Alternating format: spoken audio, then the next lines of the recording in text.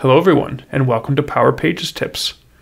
My name is Nicholas Hayduk, and this is tip number 188. Reading data with Liquid versus Web API. Since the introduction of the read capabilities in the Power Pages Web API, you've now got a couple different options for reading data from Dataverse: Liquid and the Web API. The big difference is that the Web API is accessed via JavaScript, which is client-side code, and Liquid is server-side code. This means that if you want to display some information from Dataverse on the page, with Liquid you can do it as part of the original page request, whereas with the Web API, you need to write JavaScript to get and display the information after the page is loaded.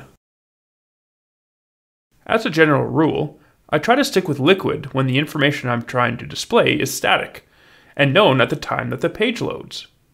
If I'm creating a more complex experience, where data changes multiple times without the page reloading, I'll use the Web API. One special case is when you want to display data that changes frequently in the header or footer. Because of output caching, Liquid queries aren't generally executed on each page load. So if, for example, you are creating a shopping cart experience and you want to display the number of items in the user's cart in the header, using the Web API is a great option, since it won't be affected by output caching. For many years, it was common to create a web page that returned JSON, which was crafted using Liquid. While in many cases this can be replaced with the Web API, there may be situations where Liquid is still a viable option.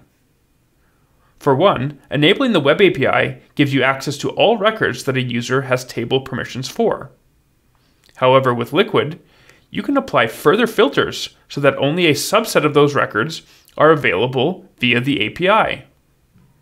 Limiting programmatic access to records to only those absolutely necessary is always best practice when it comes to security. Thanks for watching, and I hope you found the Power Pages tip number 188 on reading data with Liquid versus Web API useful.